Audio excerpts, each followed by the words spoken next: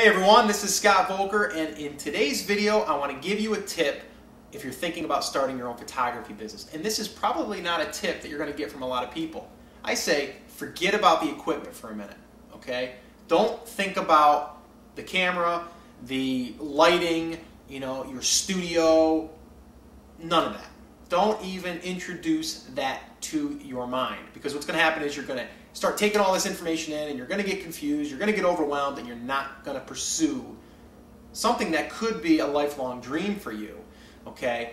What you want to do is cut that all out for a minute and just use your camera, any camera. I don't care if it's a point and shoot camera like this right here.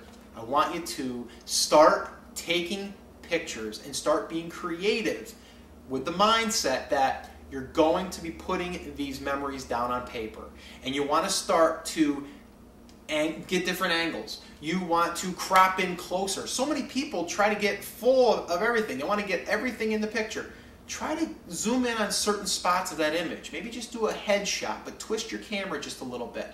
Learn about composition, posing, and taking your camera and translating what you see through that lens on paper. That's really, I think, the biggest advice anybody can give you when you're first starting. Because once you do that, and you start to develop this passion for it, and you start to see results, and you start to get feedback from people that they really like it and enjoy it, then you can go and graduate to the high-end stuff. And you don't even need the high-end stuff if you want to be a professional. It just makes you look a little more professional, and it will give you more flexibility, and it will also give you better image quality, especially when you blow up the images. But don't get overwhelmed with that.